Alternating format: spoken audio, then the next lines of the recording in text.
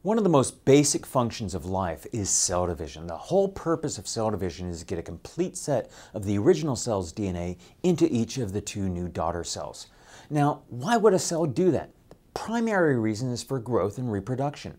For reproduction purposes, well, just think about how a bacteria goes and makes babies. It does it by dividing and making two cells from the original one.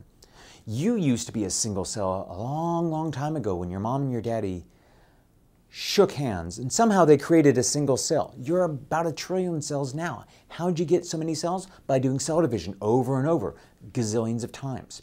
You also do cell division all the time. You're doing it right now. Why? Well, all day long you're kind of scratching, clawing at yourself, knocking off skin cells. They drift down in a nice light blizzard of dead skin cells and wind up underneath your bed as dust bunnies.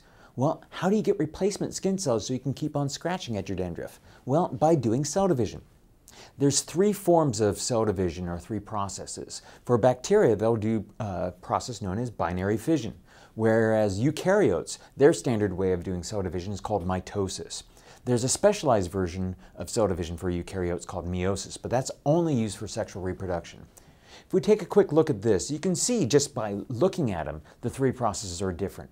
Binary fission, you start off with a single cell that has 1 molecule of DNA, you copy it, and then you divide it into the 2 new daughter cells. Pretty quick and easy. Whereas with mitosis, you start off with 1 cell and you have lots of molecules of DNA. In this example, there's 4 different molecules of DNA.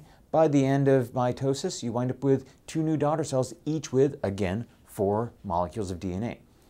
Here we have meiosis, on the other hand, where again you start off with 4 DNA molecules, but the 4 daughter cells only have 2 chromosomes each.